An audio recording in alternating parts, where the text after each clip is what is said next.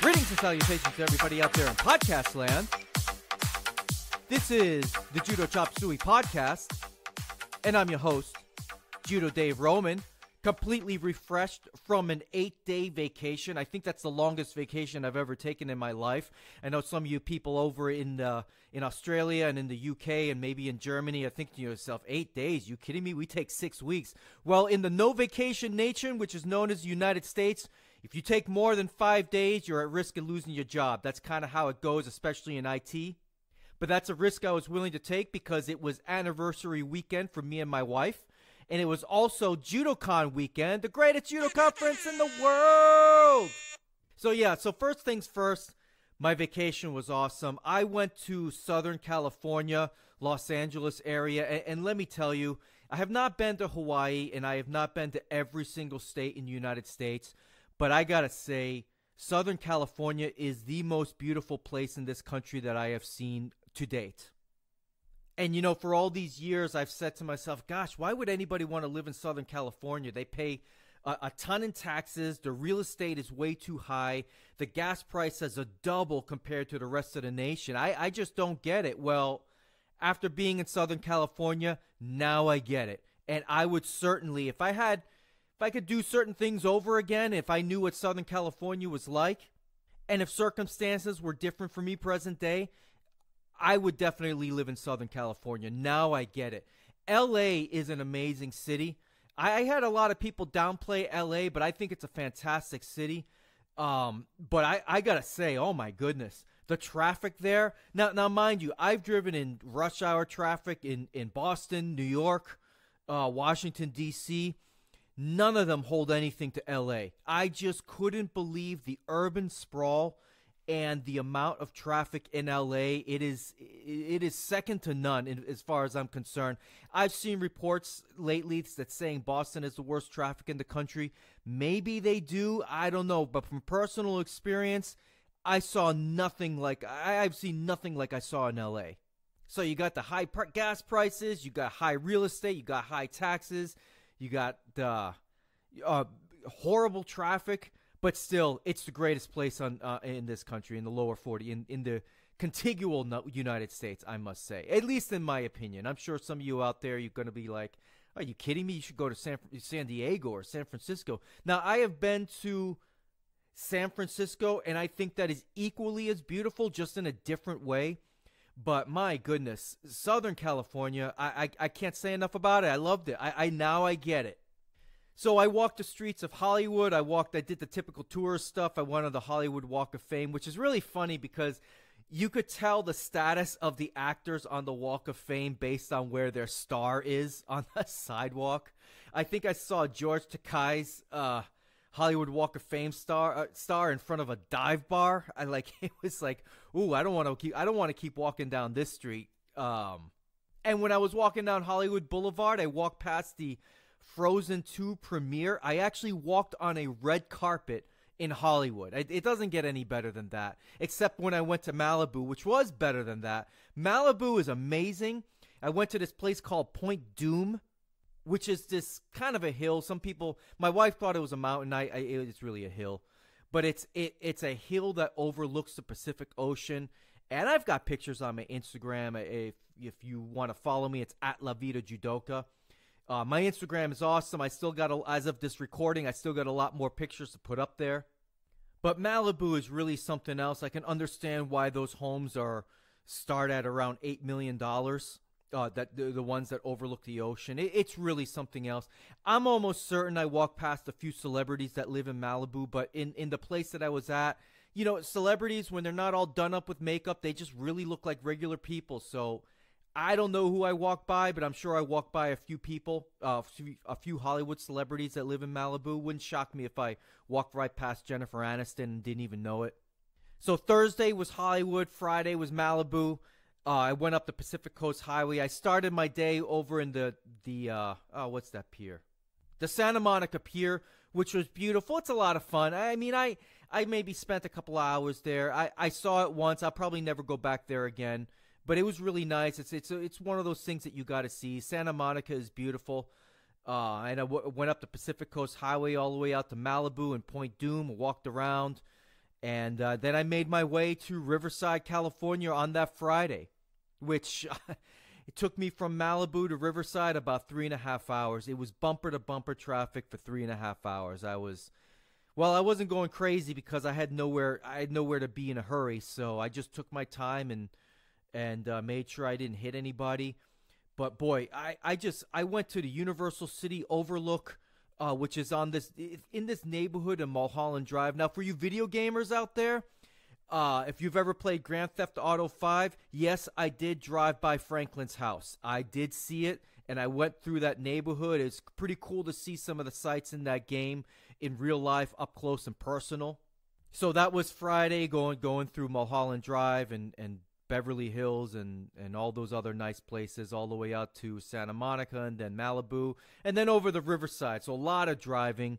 Saturday was JudoCon, the greatest judo conference in the world. So that was really great. I could not make it on Friday. I missed some clinics that I really wanted to be a part of, but spending time with my wife was more important to me. JudoCon was fantastic on the day that I went, which was Saturday. It was hosted by the Riverside Police Department, and they've got their, in a separate building, they've got a really nice mat space. I met some of the listeners out there. I always love meeting the listeners and hearing from the listeners, whether it's in person or via email or Facebook messages or whatever the case may be. But meeting listeners, that's just a real thrill for me, and I'm really thankful for you guys that came up to me and introduced yourselves. It means a lot to me that you listen to the podcast. So JudoCon started off with me attending a seminar on special needs kids and teaching judo to special needs kids. It was really interesting and enlightening, and I'm really glad that I got to JudoCon early enough to be a part of that. I received a nice certificate claiming that I successfully completed that course, which was really appreciated. I'm very thankful for the people that ran that course. Now, mind you, I met a lot of people. I don't remember everybody's names, but there's a few notable people that I did meet, which I was very excited to meet. I met, let's see, the very talented, the very beautiful, the very athletic Kathy Hubble, who was a Canadian national champion and silver medalist at the Pan American Games back in, gosh, I don't know. She seems about my age, but I think she might be a little older than me, so I'm not quite sure when she won the Pan Ams, and it's my understanding that she's a stunt woman on top of all of her accomplishments in film. Oh, hey, by the way, is it politically incorrect for me to call somebody beautiful? I don't know. I said that my Yoko Tomonagi looked like Kashiwazaki on drugs, so if I can get away with that, I think I'm good to go there. So who else did I see there? Dr. Anne Maria DeMars, the very talented, the very opinionated, the very beautiful Dr. Anne Maria DeMars. See, I could call everybody beautiful. And the beautiful Steve Scott. It was great to see him and Derek Darling and Josh and Madeline and Fred Lewis. And gosh, I met so many other people. I can't remember everybody. Oh, yeah, and of course, how could I forget this? Serge Buyasu, the head coach of Mayo Kwanchi, Judo and Wrestling. And look, guys, I got to tell you, doing this podcast, being a part of JudoCon, I've been very privileged and very blessed to meet a lot of people. Many of them I just mentioned, but I got to tell you, Serge Buyasu inspires me to be a better man, and that's, if you guys don't know who he is, I feel very fortunate to know him, and he's a real credit to judo. He's a real credit to the human race. That much I can just say. He had the closing speech presentation at JudoCon, and it was just listening to Serge was just really something else. I mean, if you any of you out there that don't know him, if you had a chance to spend just 10 minutes with him, I think you would understand what I'm talking about. Oh, and how can I forget the Wall family? The Wall family is tremendous. I mean, what more can I say about them? They every year they've been going to JudoCon. I've known James. He appeared on the podcast. Patty and Caitlin are tremendous. Caitlin did one of the presentations on mat games for kids, and they're just great. And James and Serge are both of them have among the largest judo clubs in the country. They approach it two different ways. And I respect the hell out of both of them. I really do. James has a refreshing perspective on running judo as a business. And they are just the Wall family are just very enthusiastic instructors. And again, they are a credit to the judo community. And if you guys don't know them, you're missing out. I really mean that. I think the world of everybody that was at JudoCon. So there were several sessions at JudoCon. There was the mat game session. We actually had about an hour of time was an actual class of sorts. And man, I was really horrible. You ever have one of those days where you just like nothing is going right for you? And that was just me on Saturday. I didn't sleep very well. And then when we were doing some of the mat games or something like that, I ended up hurting a kid inadvertently. And I just once I hurt a kid or hurt somebody, my day just goes to crap. It really does. And it wasn't really my fault. Like, I didn't do anything wrong per se. It's just, I didn't actually do anything to hurt her, but she happened to be throwing me. This is like, I'm talking about an 11-year-old girl, and she happened to be throwing me. She did like this drop throw. And, you know, kids that are shorter and weaker and much lighter, I will actually jump for throws. I'm not going to let them, you know, use all their strength and energy to take me over. But so I jumped for the throw a little bit and made sure that I cleared her. But I felt something buckle underneath me as she was throwing me with Saeid Mollaei, and sure enough, she ended up twisting her ankle, something like that. I felt it, and I felt terrible. It wasn't my fault. But when that happens, I'm usually very skittish for the rest of the day, and I just did not represent myself very well in terms of my judo ability and skills. I do have skills. So I felt like I had to defend myself to people. I'm like, guys, I'm really not this bad, I swear. So the classroom session was very interesting. It was one of those rare situations that I was just a student in a judo class. So they were doing drills and stuff that I'm not really quite used to. I was doing this round robin. I haven't done round robin in judo in years, and I was just screwing it up. I think Derek Darling was starting to get mad at me or something. It's like, guys, it's round robin. It's not that hard. So let's see. Steve Scott and Derek taught, I learned Obitori Gaishi, which is a throw that I've never been formally taught. I'm glad I was there for that session. They taught it really well. Derek showed an entry to get the Georgian grip, and it was slightly different than how I've done it all these years. Maybe it's because I'm used to grappling with jiu-jitsu guys with bad stances and such, but just a little variation in getting that behind the back, grabbing the belt grip, and I thought it was very useful, so I really appreciate the instruction there. Now, I gotta say, my favorite session by far, besides listening to Serge speak, was the kata section. Now, guys, I know it. You guys are about to fast forward through this. Listen to me. Cody, don't press that fast forward button. Christian, I know you're about to test for your Shodan. You got to listen to this. This is really good stuff. Now, you too, Bob. Now, I'm sure there's a Bob out there saying, man, is he talking to me? That's right. I am talking to you. Where was I? Oh, yeah, kata. So around the 4 o'clock hour, we broke up into different sections and groups. One group was, I don't even know what everybody else was. There were 4 groups of people working on different things, different throws. As soon as, let's see, two fellows by the name of Al and Brian, they know who they are because I know they're going to be listening to this.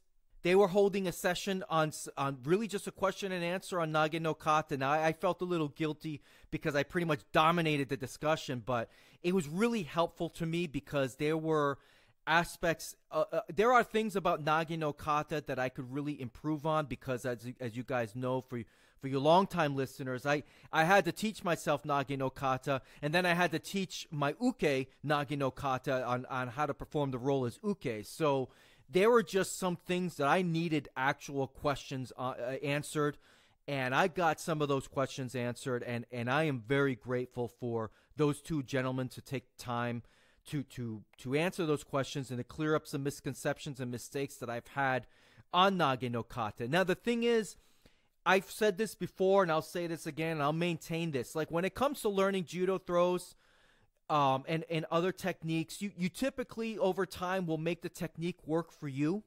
But Nage no Kata is difficult in the sense that there is no room for personal interpretation in making the throw work for you. There is a defined way of doing nage no kata, and that's the way you do it, and it's either right or it's wrong. And I tell you, it takes a lot of skill to be able to do that kata, both left and right-sided, the way that it's intended to be done. So for me to have these questions answered and such, it was a tremendous session for me, and I'm very grateful. I hope in the future when I go to JudoCon next year, which from what I hear, early rumblings are saying that it's going to be someplace in the East Coast. I might add that Florida is very nice in this time of year. I hope that there will be an hour or some time dedicated to kata, because I think that's important for us recreational judoka, which is most of us. And I want to point out recreational because, you know, we are all, really most of you that listen to this are adults. Many of you have your own clubs. Many of you teach other people. I really don't have my own club per se, but I mean, I belong to a club, but I'm not a coach or anything like that. I just help out from time to time when I can make it to the judo classes.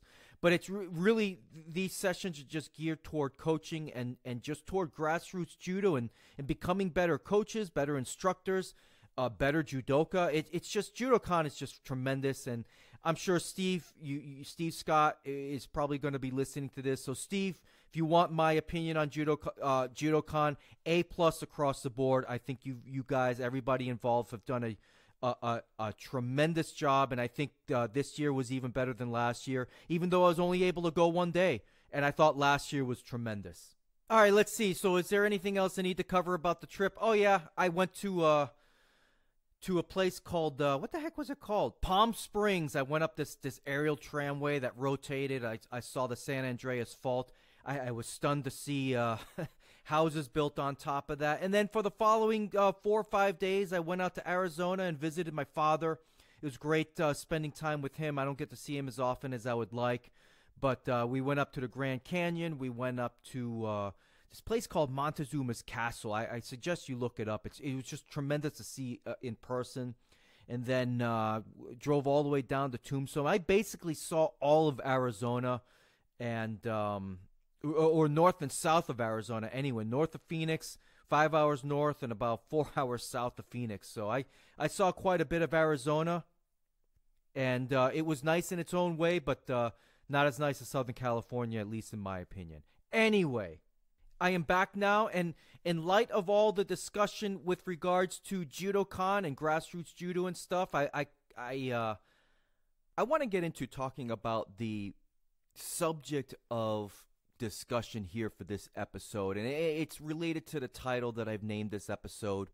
And this goes all the way back to my very first episode of this podcast, which took place almost 3 years ago. I'm almost celebrating that anniversary of 3 years on the podcast, which is really still unbelievable to me. But so for those of you who have not listened to that episode, the discussion of that very first episode of this podcast was the International Judo Federation's ban on leg grabs. Yeah. I know, right. The horrors. So if you haven't listened to that episode, I'll just sum it up in this way. It was an episode where I defended the leg grab ban in International Judo Federation competitions. And that's competitions in the highest level. And I think at the time, I felt that it was fine and it wasn't such a big deal to ban the leg grabs, because for me, when it happened, didn't really affect my judo one bit. I was not a leg grabber. I didn't play in a bent over posture. I always believed in postured big throw ippon judo, and that just, leg grabs at the time was not something that I ever really trained for very much, because it didn't produce the type of high altitude type of throws that I wanted my judo to represent. And I still feel, even 3 years later, I think I said this on the episode, that if your judo depended on single legs and double legs to work, then in my opinion, you weren't very good. And look, that doesn't mean that you didn't have an awesome single leg or an awesome double leg. And that certainly doesn't mean that I could defend your single leg or double leg. I'm just talking about an overall skill set. And I'm definitely talking in generalities. I don't mean everyone. I'm just saying that if the goal is for your judo and your development is trying to become the best judoka as possible and to throw with ippon every single time you attempt a technique, I think that statistically speaking, singles and double legs were really a bad way to go about it. But way back before the rules changed, you had a lot of especially in the lighter weight divisions, a lot of pickups, a lot of single legs, a lot of double legs. They would get a koka or a yuko, and a lot of guys would just kind of ride out that score or try and invoke winner by Shido and that kind of thing. And it just was ugly to watch in a lot of ways. And I don't, a lot of people can say, well, it was effective, but okay, so it was effective at what? Getting a score, a cheap score, or getting ippon. And to me, when it comes to judo, the ippon is everything, whether that's in newaza or tachiwaza. And look, if you're in the middle of typing me an email right now saying, what about teguruma or what about kataguruma, look, just stop, because, you and I both know that when it comes to the complaints on the leg grabs, we're not talking about those throws. We're talking about the people that do the most complaining are the people that depended on single legs and double legs. And you, come on, that's the truth. But look, this is what I'm talking about here is not necessarily about leg. Well, it is and it isn't. So let me just go with this. Neil Adams on his recent podcast had a lot of interesting things to say about leg grabs and about his trip to the United States. And it was very revealing, and it wasn't just about, it's not revealing about necessarily the leg grabs, but for me, I thought it was very revealing on maybe the thought process behind these type of decisions and the attitudes, quite frankly, of the International Judo Federation and people that are closely associated with that and the rest of the judo world. So I highly recommend that you listen to that episode. I won't go as far as saying listen to that episode first before you listen to this one, but I think it may be a good idea to listen to Neil's own words on sport judo and the IJF and really, he didn't say it directly, but how he feels about really everybody else that kind of is left out in the cold. So let me put it this way. I mean, well, first let me get this out of the way.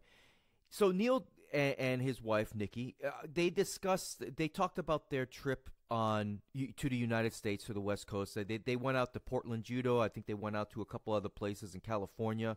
They went out to Hawaii, and then I think they jumped on a cruise. I follow them on Instagram, so I'm not a stalker or anything. I just kind of know what they did over those 3 weeks when they were not home.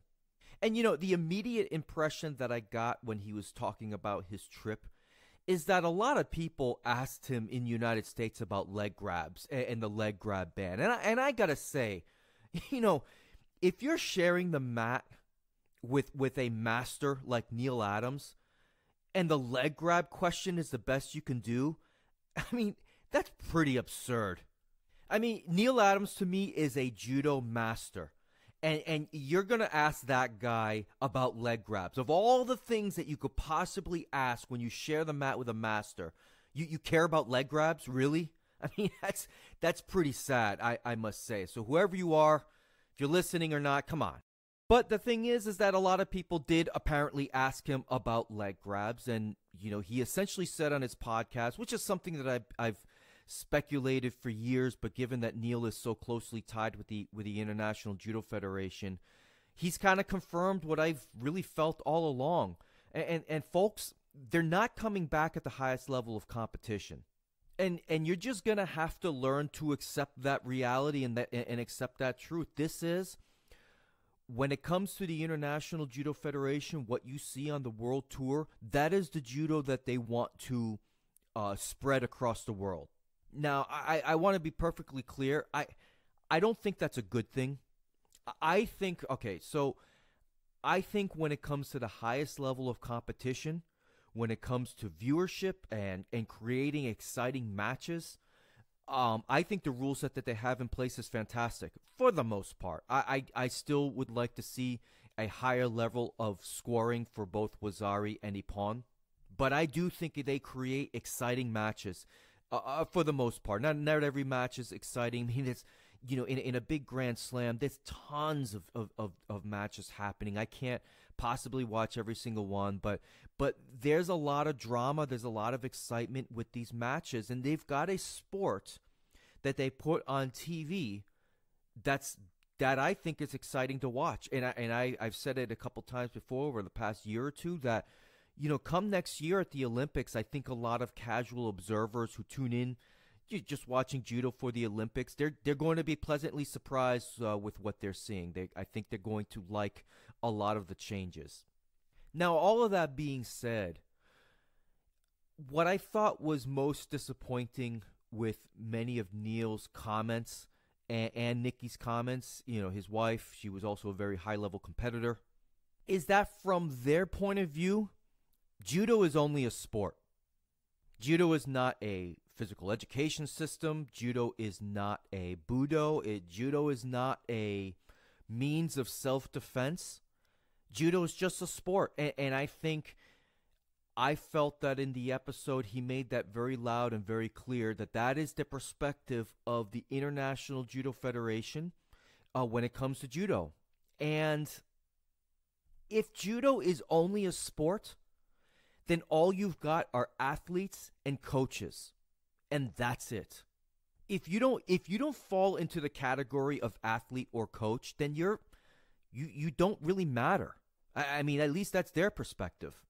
And the IJF may not say that outright, or Neil may not say that outright, but really, if judo is just a sport, then kata doesn't matter, then leg grabs don't matter. And really, any adult that is not feeding into the system of competition doesn't really matter.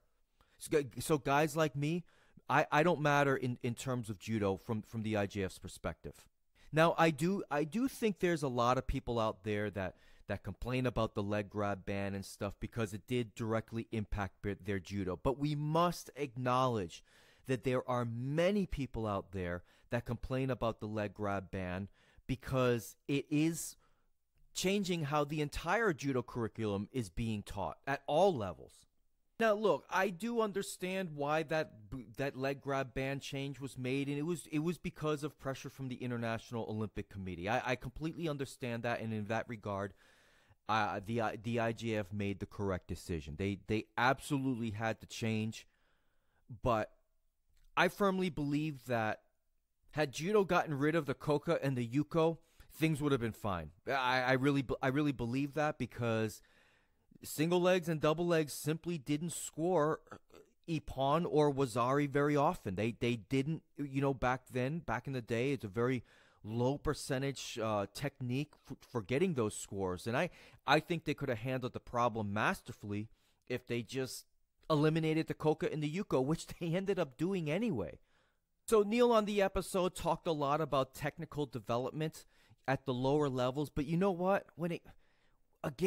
This is just a sport point of view, and technical development does not include learning the entire judo curriculum, learning all the kata. Technical development from the IJF's point of view is sport, and making sure that you do upright judo, and making sure that the judo that you do is the kind of judo that they want to see. And here's the other thing: it's that when they talk about technical development, the average listener of this podcast is an adult. So I'm speaking to you directly. Your technical development does not matter, at least in the eyes of the IJF. And if all of the judo organizations around the world follow what the IJF does, well then, on a national perspective, the technical development is going to follow IJF rules. Now and look, this entire segment of this podcast is not a means to debate Neil Adams per se, because he's not on here to defend himself. And in the nature of podcasting, you talk behind a microphone, you save it, you edit it, and then, sometimes, and I've done this plenty of times, probably at least 67, 68 times or something like that. I listened back to an episode that I released and everybody else has downloaded and stuff, and I think to myself, gosh, I wish I didn't say that in that kind of way. So I fully understand that Neil's point of views just captured an opinion at a particular period of time when a microphone was recording his voice, and now it's cemented in for all eternity. So Neil was making this argument that a big reason why the leg grab ban happened, apart from the IOC, was that all of these Eastern Bloc countries came into the judo scene and just had a lot of bent over judo and things like that. But this is what I don't really understand from that perspective, is that it's not like the Eastern Bloc countries were a new thing in the 2000s. They have been competing in the Olympics for judo for a very long time. Now, perhaps not as many countries, but certainly, the old Soviet countries, in those regions when it used to be the Soviet Union, they competed in the Olympics, except in 1984. But I did a quick look at for example, some of the countries that competed at the 1980 Olympics, and you had representation from the Soviet Union, Yugoslavia, Romania. Let's see what else. Czechoslovakia. I mean, yeah, those were not Soviet Union countries, but they certainly belong to the Eastern Bloc. So I'm not sure what Neil was trying to say when it came to Eastern Bloc influence making its way into judo, because those countries had been competing in judo for a very long time. Now, maybe something significant changed in terms of approach and in terms of mindset when it came to competition, because I know for a fact, well, or maybe not for a fact, but I know that for many of those countries in the Eastern Bloc, how you win at judo may have been irrelevant just as long as you won. So racking up kokas and yukos could have been a very viable strategy for those countries. And maybe in the 2000s, things just really, not with just those Eastern Bloc countries, but with so many other countries, maybe it just got to a point where the ippon just didn't matter. It was just about getting scores. Get the koka, get the yuko, whatever the case may be. Edge play, all of this kind of stuff is like, I really think it watered down what we were seeing on TV.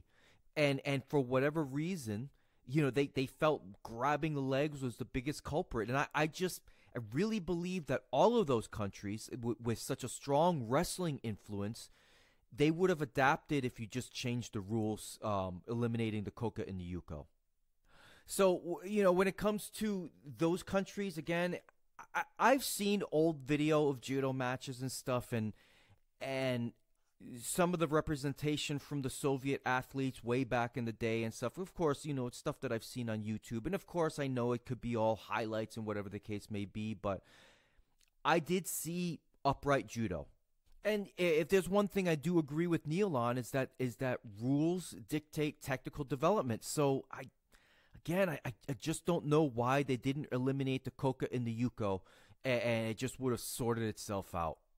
So here's ultimately where I'm going with all this. I know it's been very long-winded, but my point is this. If you believe judo is only a sport, then that's fine. Whatever the case may be, feel free to continue to allow judo to just be a sport for you. But for those of you that really care about overall technical development, and that's including leg grabs, keep fighting the good fight. And I say this because it seemed like on that episode, Neil kind of thought it was silly for clubs to be out there that allow leg grabs. And Niki's point of view was like, well, if you love the sport, you should change. And again, there it is. It just comes down to an identity crisis or what you believe judo is. And it's just so disappointing when I see such titans of judo, and I'm not just talking about Neil, I'm talking about so many other people, that are in the IJF that grew up with what one would consider traditional judo values and ideals for development, and they are those are the people that are changing the rule sets of judo. It's not these new, the new blood coming in and just doing what they think is right because grandpa had it wrong the entire time. It's not like that at all. It's the older generation of people that are in charge of how you want to frame technical development. They're the ones making the changes for these rules. And look, I got to acknowledge it's probably good for business, but when it comes to overall judo development, including everything, it's probably not so good. And on top of all that, I just don't agree with it. I'm just a recreational know nothing or do nothing or accomplish nothing guy sitting behind a microphone that just happens to love doing judo. And that's who I am, and that's who I'll always be, and I'm okay with that. And and I'm okay in practice at my club if guys want to grab the legs, or do teguruma if I attack them with a sotogari for the 500th time, and throw me on my back, I say go for it. Do good judo, and good judo is not limited by rule sets. Now that's, of course, I'm not talking about throws like Kani Basami. That can be good judo too, but there's an injury factor involved. But a lot of the key techniques, you guys know that the key techniques that were directly impacted by this change is it's not a safety issue. So ultimately, what am I saying after about 19 minutes of just flapping my gums on this? My feeling is both sides of this debate are correct, and they're correct for different reasons. And right now, you got a whole generation of kids and teens that have done judo without leg grabs, and they don't know any different. And you have a lot of people out there that have been doing judo for 10, 20, 30 years or more, and they remember a judo when they were leg grabs, and it's not about Morotegari. It's just about having the freedom to be able to do good judo in a safe manner. And then you've got the sports side that's just looking to try and put the best product out there as possible. So it's ultimately a clash of ideals. Now I've said it before, and I do maintain that I think a lot of people that, a lot, not all, but a lot that vocally complain about not being able to grab the legs, they are people that just don't really have very good judo, and they think that grabbing the legs is going to be the silver bullet to cure their judo woes. But I think many more people out there, the greater issue is technical judo and traditional judo. And under today's current rules, you cannot teach the Gokyo without teaching traditional kataguruma and without teaching traditional sukuinagi. And those two throws involve grabbing the legs. But then again, on the flip side, you can make the argument that daki age is no longer allowed in competition, but that is also a throw that is in the judo syllabus, part of what is called the shinmesho no waza, or newly accepted techniques.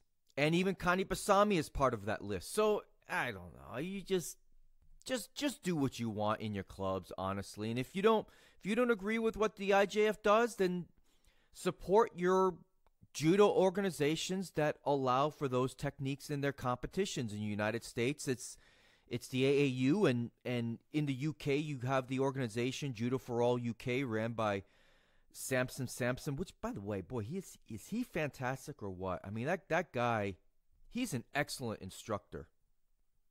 All right, so I think that's going to be it for me on this subject. And quite frankly, I think I'm going to, unless I get an email with somebody asking me questions about this or some kind of new discussion or anything, I'm probably going to retire the leg grab discussion as well on this podcast. I mean, what more can be said? Leg grabs for or leg grabs against doesn't matter to me because it doesn't impact my judo one bit. It doesn't impact my development.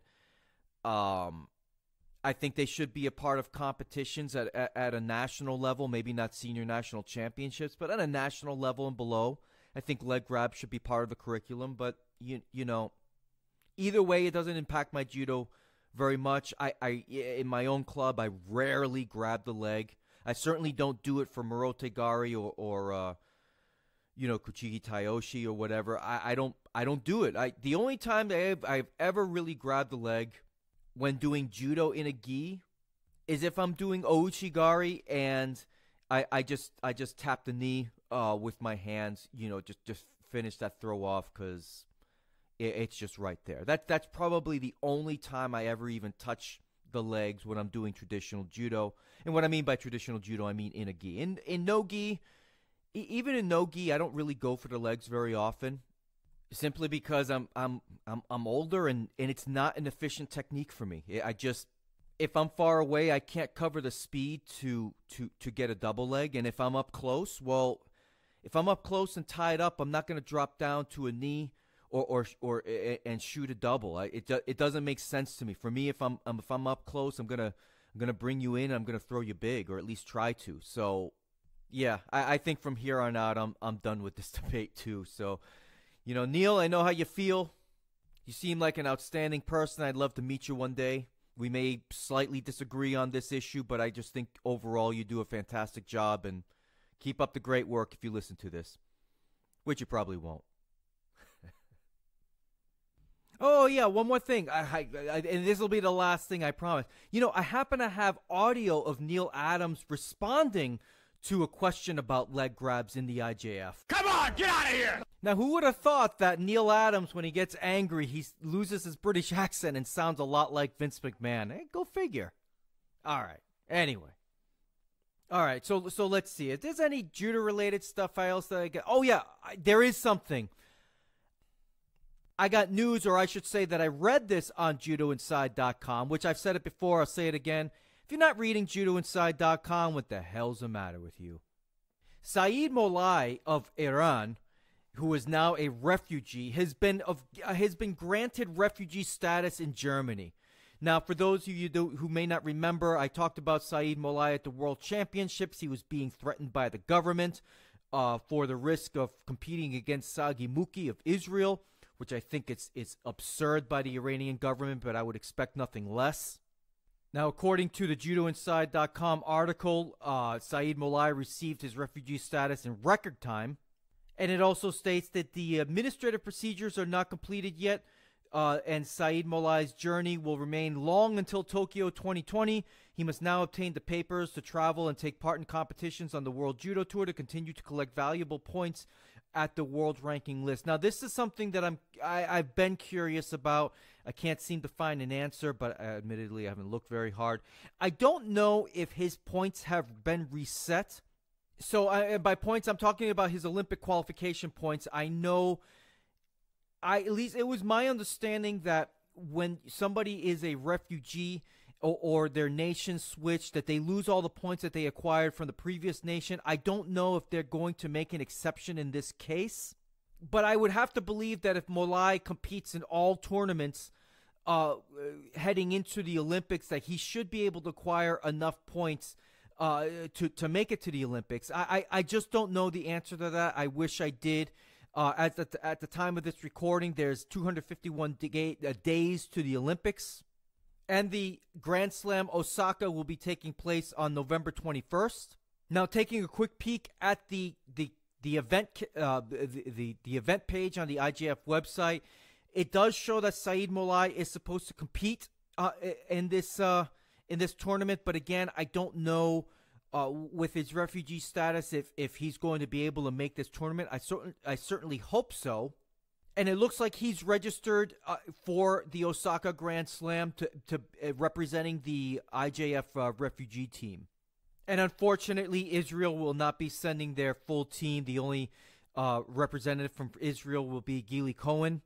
So there will be no potential for a Saeid Mollaei Sagi Muki matchup, which of course I'm really looking forward to seeing at some point in the future. That will happen. I have to believe that will happen at some point.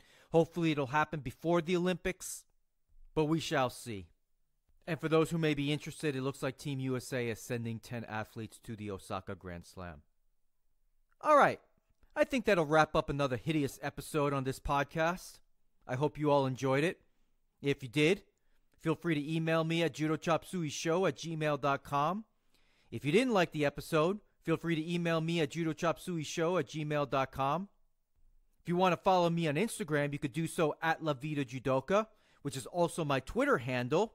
I talk a lot of Buccaneers football on my Twitter handle. I probably should have a separate personal Twitter handle for my complaints about Buccaneer football, but I use it all the same. So you can follow me on Instagram and Twitter. You can follow me on Facebook at La Vida Judoka. No, I'm sorry. What the hell am I talking about? It's not at La Vida Judoka. You can find the show, Judo Chop Suey Show, on Facebook. You could also find me, Dave Roman, on Facebook as well.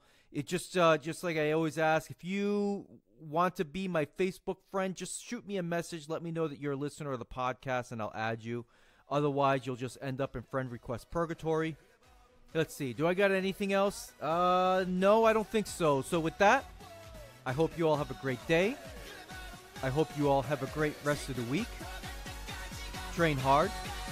Stay safe out there. And until next time, I'm out. Oppan Gangnam Style.